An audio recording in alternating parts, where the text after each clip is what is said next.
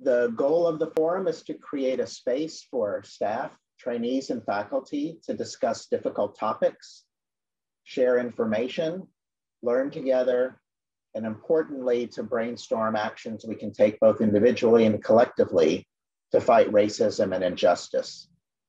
The program is a mixture of sharing information, discussion, and action plans. We began this several months ago, and the forums are still virtual, but hopefully will be in person in the future. We hold them the fourth Tuesday of every month from 12 to 1. And again, we seek not to just share information, but we also hope that the sessions are a little edgy to move people out of their comfort zones a bit and to make them more amenable to change. And we are thrilled you're here with us this month. And I'm now going to turn this over to Dr. Susan Wolford, the co-chair of the program, to introduce our speaker. Thank you so much, Dr. Freed. So it's my pleasure today to be able to introduce Dr. Lynn Smitherman. Dr. Smitherman is an associate professor in the Department of Pediatrics at Wayne State University, where she is the vice chair of medical education and the vice chair of diversity, equity, and inclusion for the department. Dr. Smitherman received her undergraduate degree from McGill University in Montreal and her medical degree from the University of Cincinnati. She completed a combined MedPeds residency at Wayne State and was a chief resident in pediatrics at Children's Hospital of Michigan. Dr. Smitherman has served in many leadership roles at the National Medical Association and the American Academy of Pediatrics, where, in keeping with her research interests, she has contributed to efforts addressing bias, discrimination, and minority representation in clinical research, topics on which she has published widely. Today, she will speak to us about racial literacy and the path to anti-racism. Welcome, Dr. Smitherman. The time is yours. Thank you very much, both Dr. Freed and Dr. Wolford, for inviting me to address your department on something that's very near and dear to my heart. So I'm going to get started here. Okay. Awesome. So I'm going to talk to you today a little bit about racial literacy and the path to anti-racism. And with that, I've spoken to various groups about racism, bias, discrimination, and the effect on our patients, on ourselves, on our workforce, and that type of thing. But hopefully today I can give you a little bit more information in terms of moving forward. Oops. Okay, and as James Baldwin says, not everything that is faced can be changed, but nothing can be changed until it's faced. And so some of the things we're going to talk about today, and hopefully in the future as the conversation continues, is that we're going to get uncomfortable and we're going to hear some things and we're going to reflect on some things that are going to take us out of our comfort zone. But getting out of the comfort zone, I think, is important for us to move forward. So I'm going to give you a little bit of background information, provide some definitions and some examples, and hopefully give some recommendations so that we as individuals can kind of move on through our own personal journeys, and taking the information that we have, hopefully collectively as a group, we can move steps forward towards anti-racism and dismantling systemic racism. So a little bit of background. So racial literacy was actually conceptualized by Frances Windance Twine, who's out of Great Britain. And basically, in order to communicate effectively, we have to have like a common understanding of racial vocabulary, concepts, and language. And as one of my colleagues would say, like a shared mental model. In order to make sure that we communicate, we all have to be on the same page. And so racial literacy is basically a set of practices that are designed to teach children and adults how to, a little bit about the history of race and racism, to identify forms of racism, and to develop strategies for countering and coping with racism. And then anti-racism is a process of actively identifying and opposing racism. And the goal of anti-racism is to challenge racism and actively change policies, behaviors, and beliefs that perpetuate racist ideas in action. Anti-racism is rooted in action. I always say anti-racism is a verb. And it's about taking steps to eliminate racism at the individual, institutional, and structural levels. And this is not a new concept, but the Black Lives Matter movement has helped increase the focus on the importance of anti-racism. So why is this important? And it's important on so many different levels. First of all, racial identity occurs at a young age. And I'll give you some examples in terms of how young children are already, based on their environment, their communities, their family members, they start receiving messages about race, class, and physical appearance, and they're embedded in their psyches from those around them. And these messages can be positive or negative. I mean, think about the first time when you thought about yourself as an individual, how you felt, how you thought you were within a group, and when you thought about others and people that were outside of the group. And unfortunately, it's happening at younger and younger ages. Negative messaging damages self-esteem and contributes to internalized racism. And racial literacy promotes the acceptance of all forms of diversity. And racial literacy is needed to progress towards being anti-racist. And the other reason why this is important is what's going on today. And what's going on today didn't start today. It didn't start last year with the murder of George Floyd. This is 400 years of structural racism that's been in this country that is perpetuated. And, dismantling this is not going to happen overnight, but I think it's important that we recognize the genesis of all of this is what's happening right now. And that's going to help us to move forward.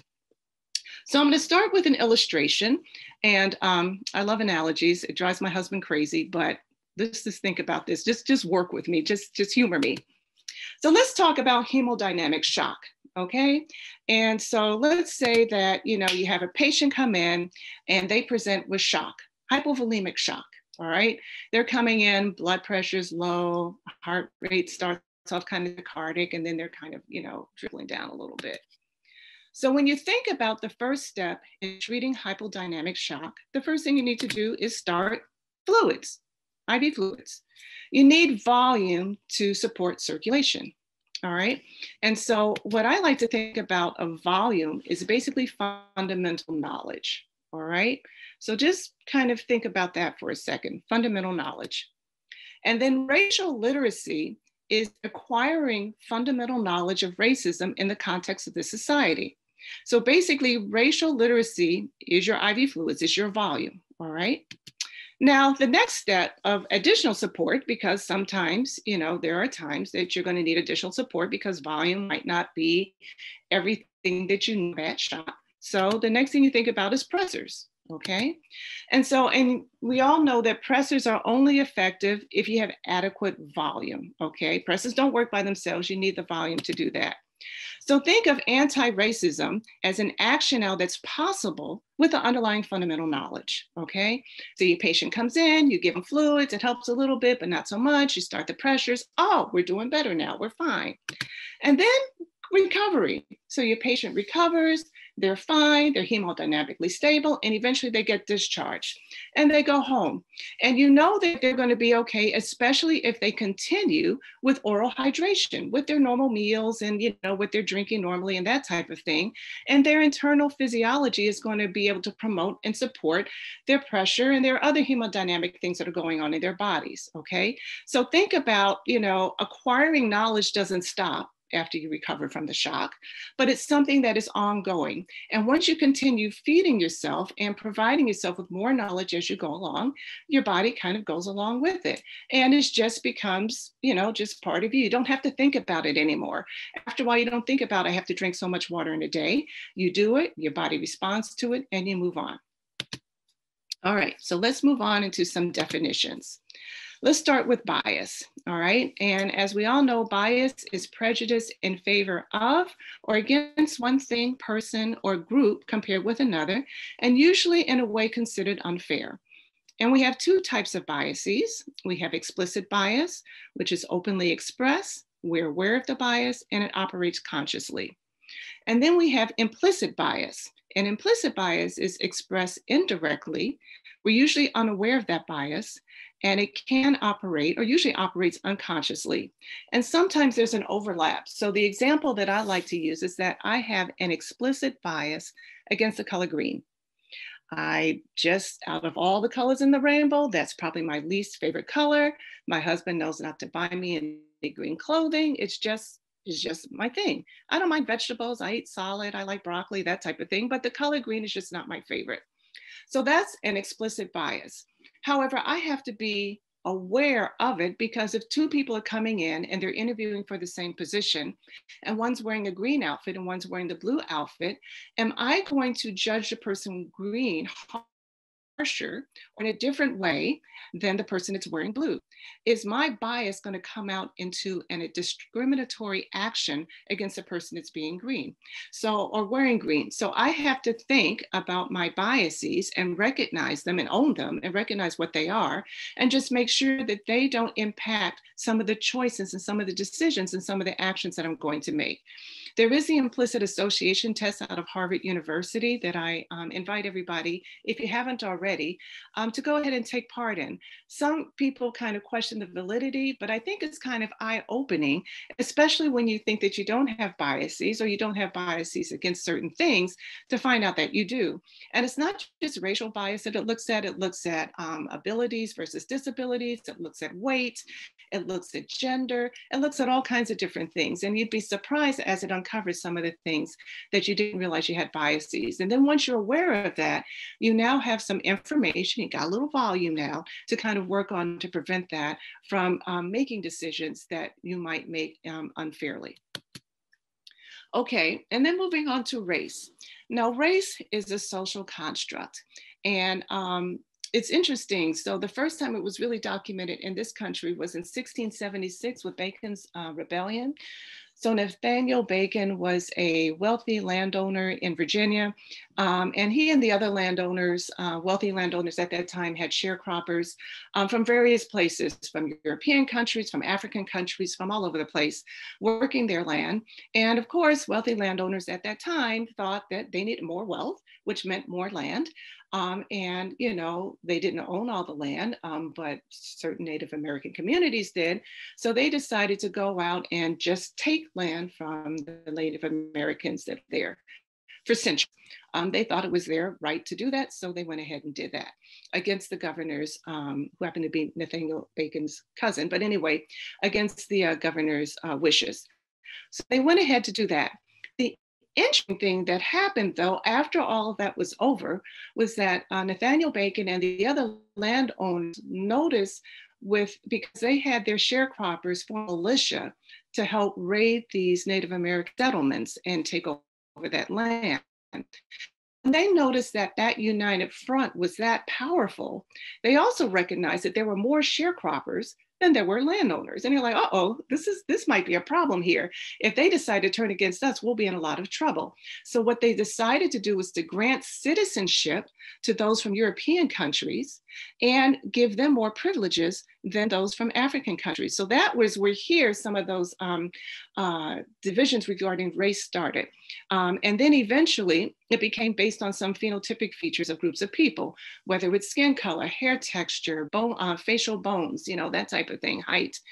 But what it did over time, because again, you know, over time, some scientists and biologists also jumped onto that bandwagon and decided to also start classifying people in terms of race and giving them attributes, many of which were false to some races versus others. But this also over time allowed and justified the extermination of Native Americans, the enslavement of Africans, the exclusion of Asian immigrants in the US, and on and on and on. As we know, though, with time, race has become more ambiguous socially, because as people started intermingling, intermarrying, you know, it's very difficult now to kind of trace your lineage to a specific group, especially if, you know, your ancestors were part of the transatlantic slave trade. It's very difficult for us to kind of figure out exactly where we're from. And also the Human Genome Project also kind of dispelled a lot of myths regarding race, because we share so much more in our DNA. There's more that's commonly shared than that's different. So that's race. Ethnicity is something different though. Ethnicity is a self-defined concept, which is based on group identity, whether it's culture, language, kinship, or history. And it doesn't rely on hierarchy, and it's separate from race. So the example I'll use here is what we use in terms of ethnicity in this country is Hispanic or Latino. Now, Hispanic heritage basically refers to heritage that originates from Spanish-speaking countries, such as Spain, Mexico, and Peru. Whereas Latino heritage, though, originates from the countries in Central and South America and the Caribbean, such as Brazil. So as you can see, people from Brazil might be considered Latino, but not Hispanic because their major language is Portuguese, not Spanish. And then you throw race on top of that. Race really has nothing to do with ethnicities, but you have people heritage might be Hispanic or Latino that have race that identify with either white race or Black race or other races, indigenous races, depending on where they're coming from. So there is a separation between ethnicity and race. Okay, so all that to say that racism is a system of structuring opportunity and assigning value based on physical features described as race. And it unfairly advantages some and disadvantages others. The components of racism, though, are two. There's racial prejudice, which is already the preconceived notion that some races are superior compared to others, and social power, and that they can uphold those prejudicial ideas and put them into policy and laws.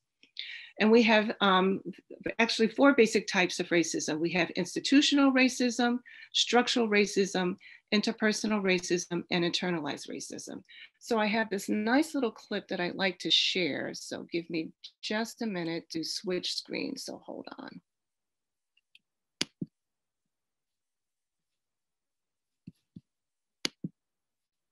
A Gardener's Tale, an allegory for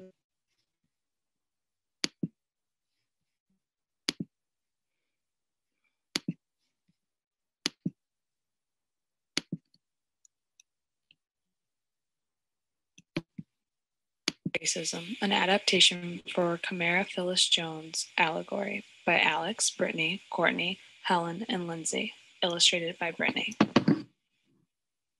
Once upon a time ago, there was a gardener. She and her husband had recently bought a brand new house with 2 large flower boxes on the porch. The box on the left was empty, while the box on the right was full of old rocky soil. The gardener decided to go buy some new potting soil for the empty box, but left the box on the right full of the poor rocky soil that it had already had. While at the store, the gardener also bought 2 packets of seeds. They were both the same type of flower, but one packet would bear pink blossoms while the other would bloom red. The gardener loved the red flowers and has always preferred them to the pink. She planted the red seeds in the flower box with the new rich soil, and she planted the pink seed in the poor rocky soil. Soon enough, the red flowers began to sprout, grow up, and flourish. The fittest of the red flowers in the rich soil grew full, vigorous, and strong. Even the weakest made it to a middling height. But the box with the poor rocky soil looked much different. The weak among the pink seeds didn't make it, and the strongest among them grew only to a middling height. In time, the flowers in the boxes went to seed and dropped their progeny into the same soil in which they had been growing. Next year, the same things happened. The flowers in the row grew vigorous and strong. The pink flowers yet again struggled to survive. These flowers went to seed, and year after year, the cycle repeated itself. One day, a giant gust of wind blew a pink seed from the pink box into the red box. The gardener saw this and immediately ran to the porch and stopped the seed from entering the red box. Another year passed, and the pattern of strong, beautiful red flowers as compared to weak and scrawny pink flowers became more and more entrenched. That spring, a bee came along to pollinate the pink flowers. The pink flowers panicked and shouted, "Stop! Don't bring me any of the pink pollen. I prefer the pollen of the red." 10 years later, the gardener came back to survey the garden. When she looked at the 2 boxes, she remarked, "I was right to prefer the red to pink. Look how vibrant and beautiful the red flowers are, and how pitiful and scrawny the pink ones are." Okay.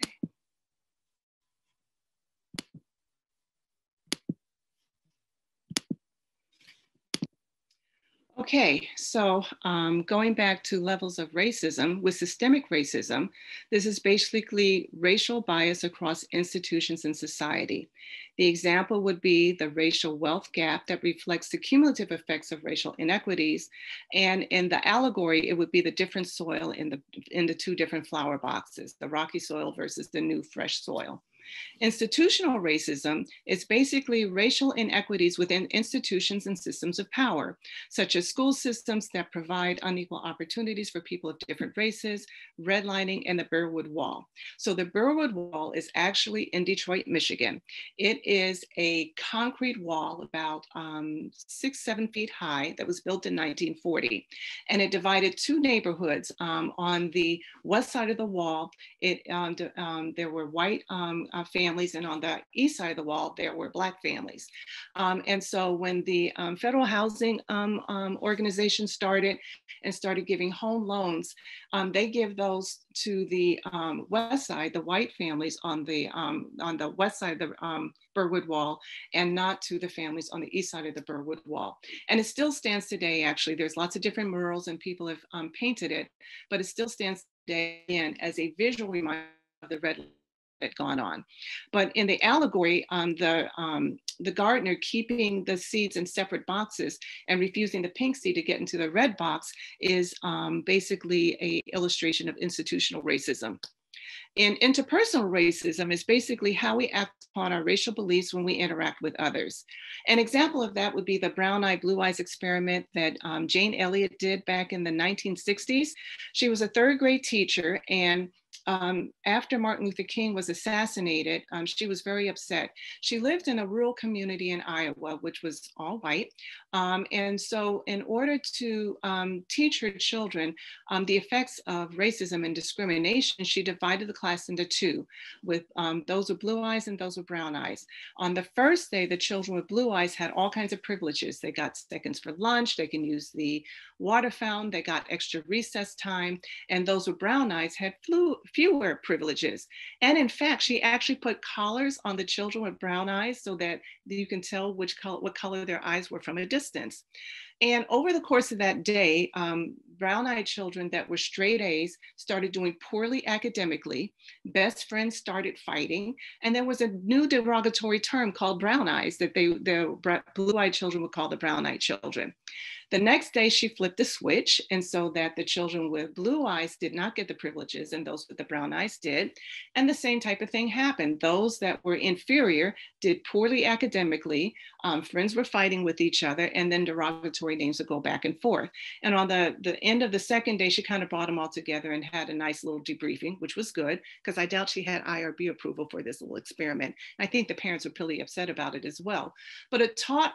What was very interesting, though, is that we had an adult that the children respected and loved and trusted, give them very specific messages, and they turned on each other. And it just shows how vulnerable children can be and how readily they adopted these messages and started, discriminating against each other very actively. And that's really kind of scary. And then we have internalized racism, which is the private racial beliefs that are held by individuals that can be conscious or unconscious and held towards oneself or towards others.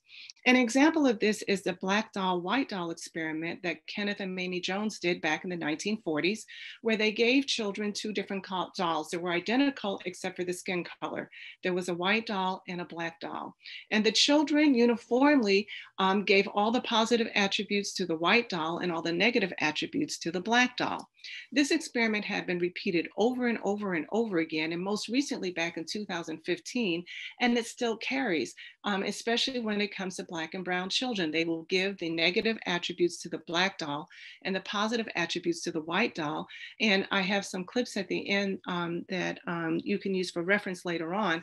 When the black doll, when a little black girl gives all the negative attributes to the black doll, and then she's asked, what doll looks more like you? The expression on her face was just one that just wants to tear your heart up. I mean, just really breaks your heart. And so it shows that racism is taught. Children are not born with this, but they're taught it. And as we all know, the anti-Asian racism that's been going on over the last year, and even before then, but more in the public eye right now because of the coronavirus. So when we talk about racial literacy, we have several components. We have to, first of all, recognize that race is a social construct. It is not a biologic reality. And we have to view racism as a contemporary problem, rather a historical legacy. I mean, it's not gone. It didn't just show up again a year ago. It has always been here. But unfortunately, because of the structural and institutional racism that this country has embraced, it's become the status quo, and people don't always recognize it when they see it, when it's right in front of them. We have to understand the ways that experiences of racism and racialization are mediated by class, gender, inequality, and sexuality.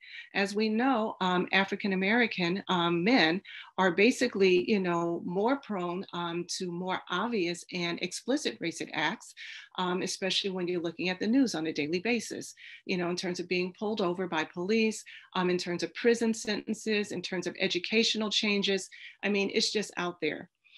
We have to recognize the cultural and symbolic value of whiteness. We have to understand that racial identities are learned and an outcome of social practices. We have to possess a racial grammar and vocabulary so that we can discuss race, racism, and anti-racism. Again, a shared mental model. And we have to develop the ability to interpret racial codes and racialized practices.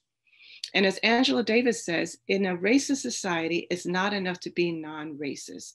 We actually have to be anti-racist. So what does it mean to be anti-racist? I mean, people are talking about this, what's going on? Because a lot of people, just about everybody say, oh, I'm non-racist. But there's a big difference between being non-racist and anti-racist. So non-racist says that I'm comfortable in your skin, be comfortable in your skin. Anti-racism teaches being uncomfortable is how you learn. Non-racist teaches everyone is equal, I see no color. And anti-racism teaches to value each other's differences. Non-racist teaches do as I say, and anti-racism teaches do as I do.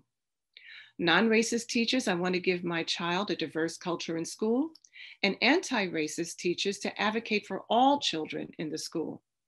Non-racist teaches to read from authors that we know and trust, and anti-racism teaches to diversify your media diet to include more voices.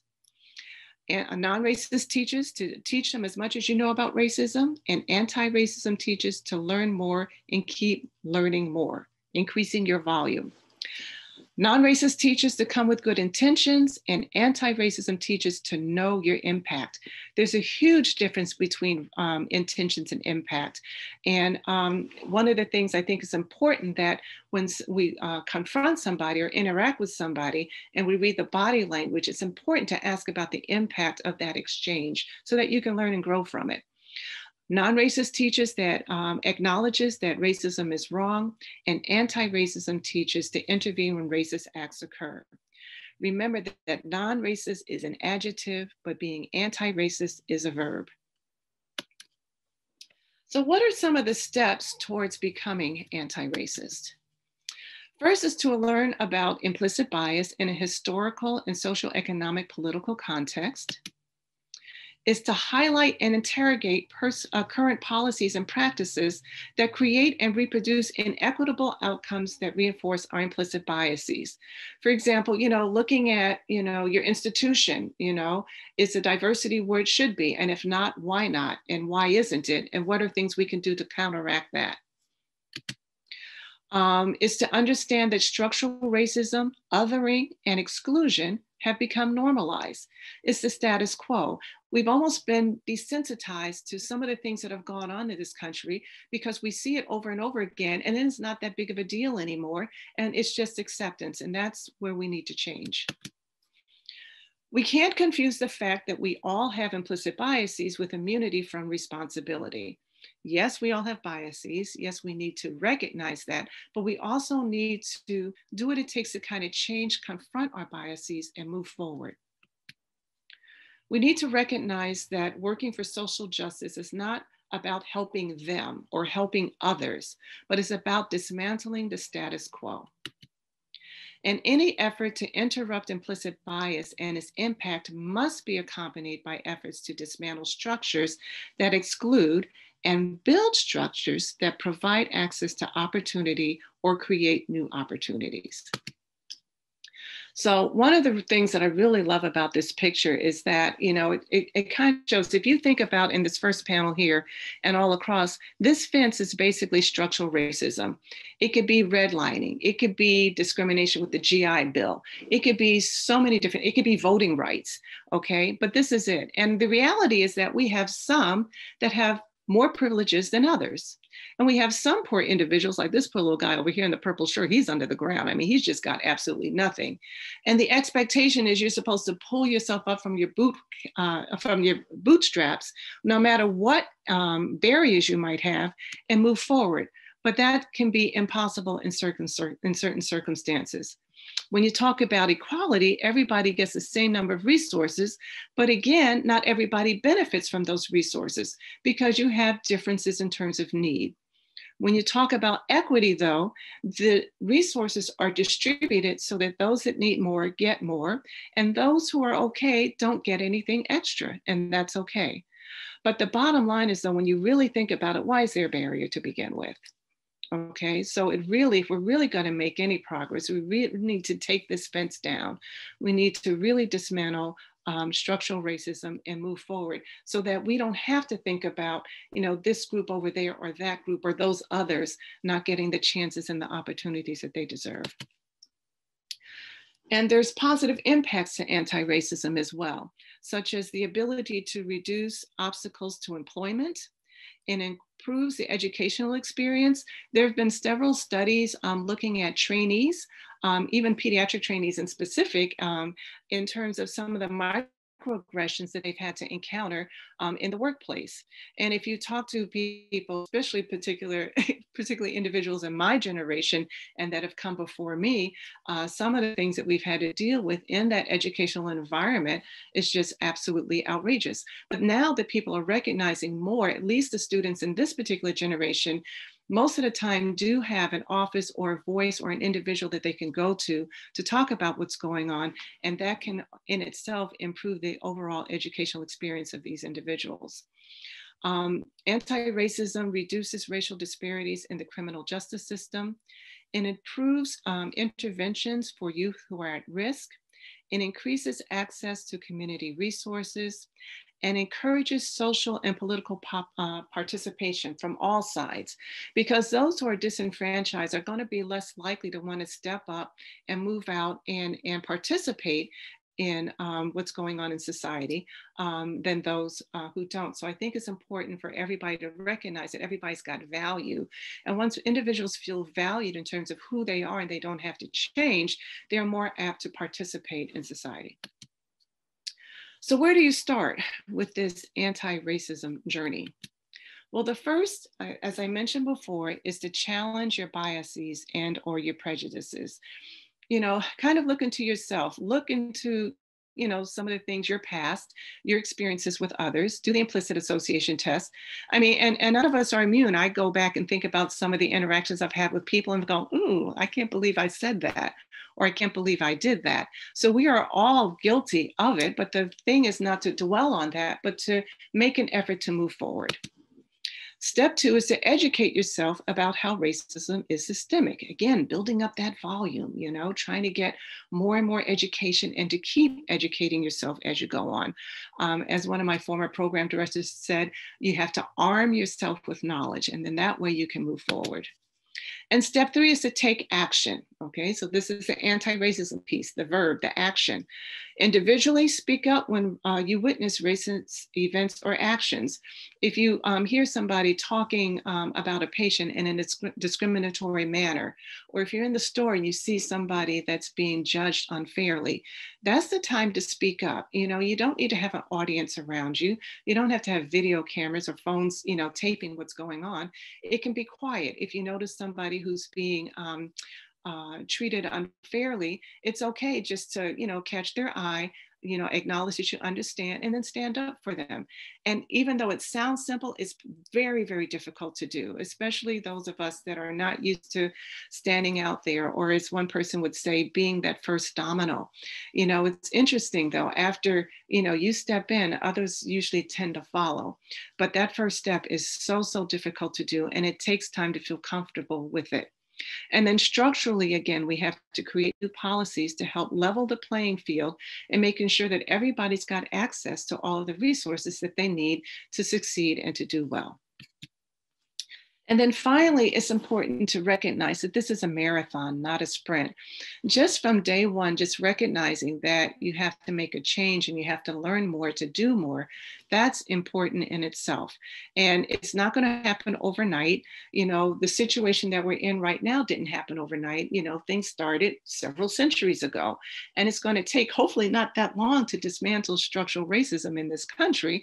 But hopefully, as we move forward and we have the momentum working with us, we can make some positive changes. The beauty of anti-racism is that you don't have to be free of, to pretend to be free of racism to be anti-racist. And that's very true. A lot of people are going, well, I don't know, you know, I'm not there yet. And that's okay, because anti-racism is the commitment to fight racism wherever you find it, and including in yourself. And that's the only way forward. And again, change is hard. Change is difficult. So hopefully, you know, we kind of start off here like, uh-oh, I got to make a change, because you say something or there's a situation that happens and all of a sudden you become aware that something's not right. I have to make a change within myself in order to do better. So you start off like completely unaware. So you have unconscious incompetence. And then the next step is conscious incompetence. Okay, I know I need to make a change, but I don't know what I'm doing yet. So that's when you start learning and changing. You start, you know, thinking about things that you've done. You try to learn a little bit more. You do well with some situations. You don't do well with some other situations. You learn and you move on. And then you develop conscious competence, which means you're thinking about it now. Okay, I know in this situation I have to do this. I know in that situation I have to do that. Because the goal is to become unconsciously competent, whereas your actions now, you're mastering this, and all of a sudden now this comes second nature. You don't have to think about it. So when we, as ourselves, as individuals, think about racial literacy and what we need to do with ourselves, whether it's ourselves, our departments, our institutions, recognize that families are already thinking about this and families are already having discussions around the kitchen table. So I'd like to play a couple of clips for you that I think are very telling in terms of some of the stories that people are sharing. So let me go. Let me do it this way.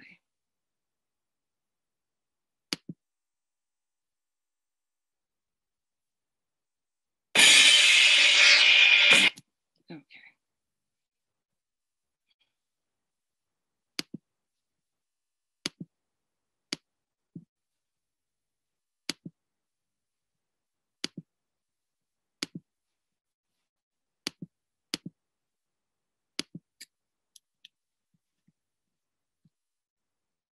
These are my sweet, adorable boys, but they are also my little rambunctious rascals. That's what I always call them.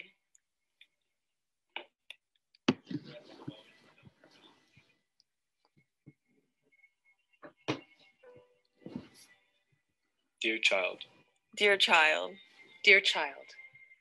I know you're hearing a lot of things that are confusing and scary right now. You're growing up at a time when hate, when bigotry, when prejudice, it has been legitimized. So yeah, there are going to be times when you are going to be called a terrorist. They want to get rid of the Muslims in this country, or we would be better off without them. Or that our religion means hate, or it means killing. Or people asking you to explain things about your birthplace, or questioning whether you're an American. You know, I know that you've heard about all of these incidents, kids who look like you being bullied. And I'm sure you're afraid.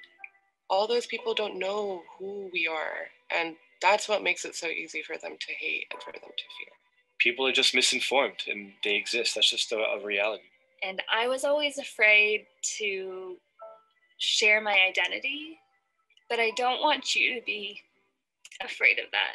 I want you to really look into yourself and see the light that's in you. This is an opportunity for us to become louder and stronger, help people understand who you are. A Muslim who shares the same dreams, the same aspirations, the same hopes like anyone else. You are worthy and you're loved. You are beautiful. You are strong. You are capable. You are the most amazing child I've ever met, and I'm so lucky to be your mom.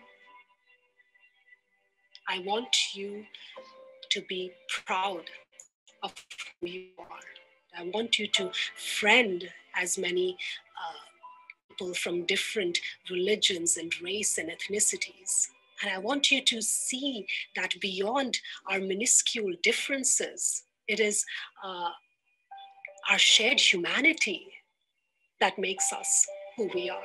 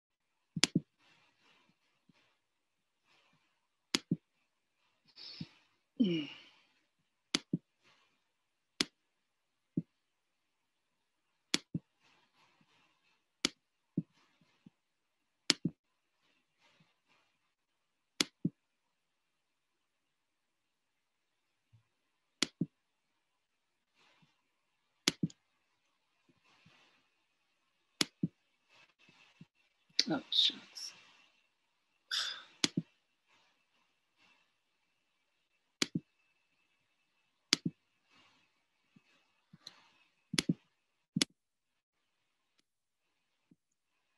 Rules. 10 rules. 10 rules. 10 rules of survival. 10 rules of survival if stopped by the police. Number 1, be polite and respectful when stopped by the police. Be polite. Be respectful. Remember that your goal is to get home safely. Your goal is to get home safely. Your goal is to get home safely. I'm sorry. Number 2, if you feel your rights have been violated, you and your parents have a right to file a formal complaint with your local police jurisdiction. Number 3, do not, under any circumstances, get in an argument with the police. Number 4, always remember that anything you say or do can be used against you in court. Number 5, keep your hands in plain sight. Make sure the police can see your hands at all times. Number 6, avoid physical contact with police officers. Do not make any sudden movements and keep your hands out of your pockets. Number 7, Do not. do not. Do not, do not, do not, do not. Do not run, even if you are afraid.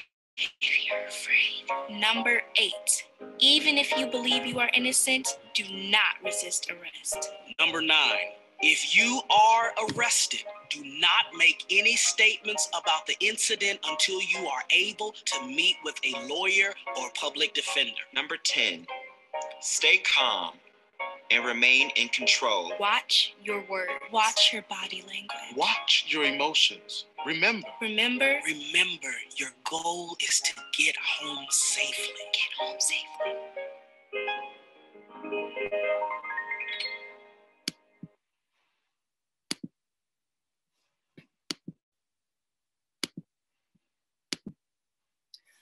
So yes, these are conversations, and there's more of them. And actually, I have several links on my last slide that I will send to your organizers so you can view them at your leisure. But these are the conversations that our families are having, and it's unfortunate that we have to talk to our children in this way. I sat down with both of my kids, and both of them went to private schools for high school.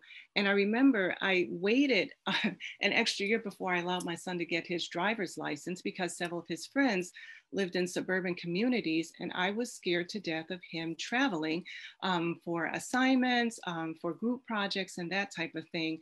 And my children will tell you that I was probably one of the few parents that walked in on every party that they went to, introduce myself to the adults that were supervising the party, just to make sure. You just have, when you're an African-American parent, especially the African-American parent of an African-American male child, of that fear of what's going on. And now it's so interesting, especially what happened over the last week or so, is that there's a new app now, if you get pulled over by the police, that automatically turns on your cell phone so that they can record your interaction with the police. And not only does it record that interaction, it sends an SOS message to whoever you want to let them know what your location is and what's going on.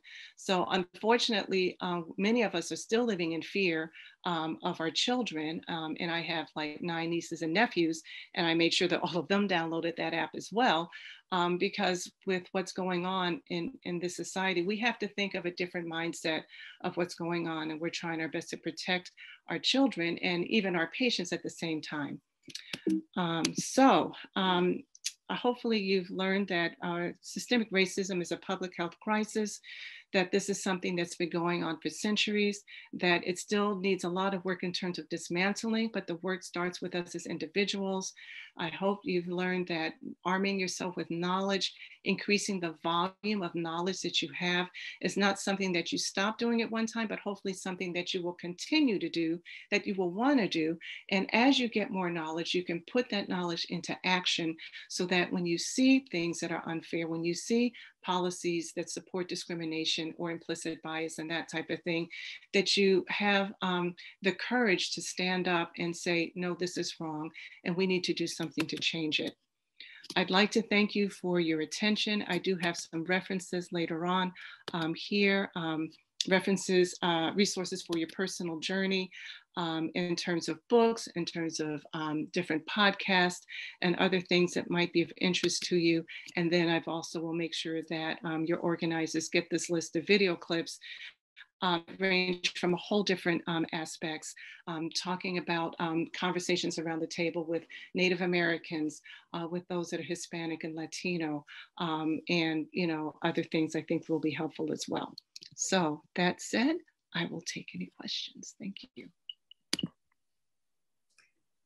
Wow, thank you so much, Dr. Smitherman. You certainly increased our knowledge and given us a fantastic call to action, and almost brought me to tears with that last video. It's so hard to think about that talk and what that means for so many people. But we have some questions in the chat, and please do continue to put your questions in the chat for Dr. Smitherman. We have a few minutes to take those. The first one comes from Dr. Joyner. He says, is it appropriate for pediatricians to introduce the talk at our visits with patients, especially patients of color? Yes, as a matter of fact, especially for my male African-American patients, I've played that clip to them. And I think it's important to let them know. And actually, Pediatrics published an article, I want to say maybe about 2 or 3 years ago, about how to approach, especially your African-American and Hispanic male patients with this information. Now, I remember I gave this talk and someone confronted me and asked, to do the same thing for your white patients. And I said, yes, but it's a different context because, again, a lot of kids are hanging out together, different ethnic groups, different social and cultural groups. And I tell them that, if you have an individual in your card that's Black or Latino or Hispanic, remember that they might get treated differently than you. So you also need to make sure that, you follow these rules of engagement when pulled over, but also recognize that, your friends might be treated a little bit differently, and you might not be able to do something in the heat of the moment, but afterwards, be an honest witness, let, folks know what's going on so that we can hopefully dismantle this later. Awesome, fantastic, thank you. Please continue to put your questions in the chat. We'll convey them to Dr. Smitherman. I have one. When lots of what we talked about today or addressed today speaks to the individual change that many of us need to consider and embark upon that journey. And I wondered if you had any more advice for departments, institutions, and ways in which that sort of journey can be supported. I think that's a great question. And I think that, you know, some of the things to consider to do would be to look at everything with diversity, equity, and inclusion lens. So if you're looking at things that your department might need, if there's some policies, for example, or if you're looking to hire, you know, individuals, new staff or new faculty or something like that, you know, kind of look over like, you know, do we have what we need? And if not, are we looking at all of the places? I remember years ago, we were looking on an institutional level, you know, why don't we have, you know, many African-American faculty members or Hispanic faculty members or Native American faculty members? And, you know, the response we got back was, well, you know, there's not a lot of them in the pool, you know, to recruit from. And we're like, well, where are you looking? You know, are you looking at HBCUs? You know, are you looking at other, you know, colleges and universities, you know, with graduate departments, you know, with, you know, a large Latino or Native American or Hispanic population? You know, are you actually outreaching to those organizations? Are you looking at the National Medical Association? Are you looking at the National Hispanic Medical Association? I mean, there's other things that people don't know. And so I think it's important for us to let people know, like, look, these organizations are out there. They're ready. Their individuals are, you know, we just have to look harder and look deeper into what's available. That's so important to diversify that search. Mm-hmm. And sometimes then it brings up the issue of, if one would say, the pipeline, but two, being ready to fill those positions.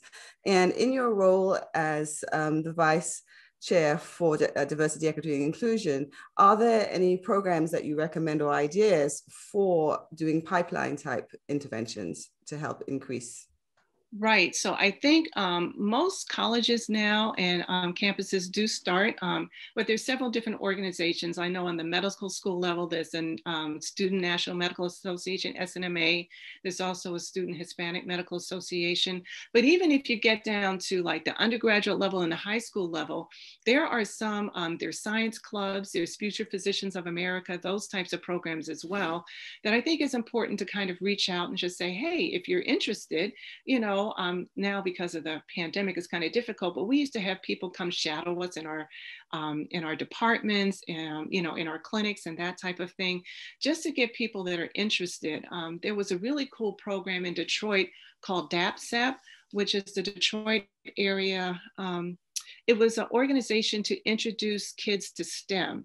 And then again, you know, so they had different people from different backgrounds come and talk to various school children. They're mostly public school children in Detroit, just to let them know, like, hey, these opportunities are available to you, because a lot of times families don't know and kids don't know that they have these opportunities. So just getting that word out there is important as well. Awesome, thank you. There is there's a comment here in the chat. Thank you for the powerful and educational images and YouTube visuals. The competency visuals were helpful. I appreciate the hope and encouragement you inspire in everyone, that we all can improve our competency in this area. We are in this together. That's wonderful. Thank you for that comment.